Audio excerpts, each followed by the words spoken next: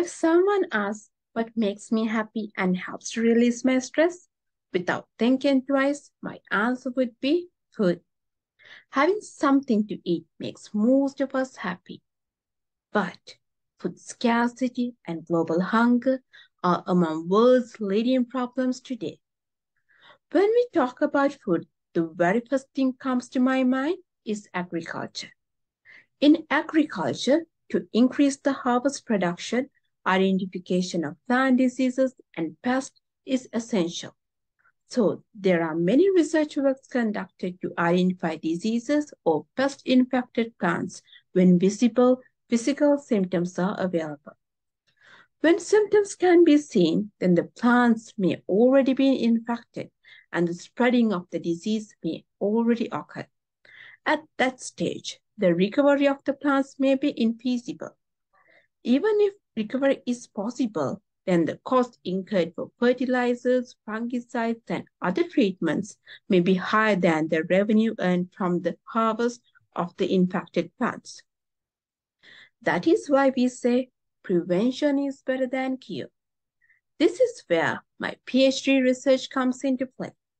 It focuses on identifying the diseases in the early stages before plants show visible symptoms. For that, I use computers to see the unseen symptoms for us. With computer vision, humans can only see the visible range of the electromagnetic spectrum. With hyperspectral cameras, we can capture the frequencies beyond the visible range that gives the beneficial unseen information.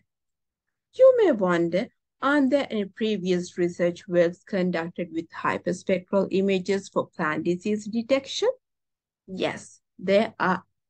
However, all these studies were conducted under controlled environmental conditions such as inside labs. In our research, we take hyperspectral images in the natural environment with sunlight, illumination, shadows with complex backgrounds. Then we apply image processing and deep learning techniques to identify healthy and diseased plants. Finally, we expect to develop a generalized model to classify multiple diseases in various plant categories, saving time, cost, and the requirement of on-site expertise. If this becomes successful, it will be another small step towards something to eat for everyone.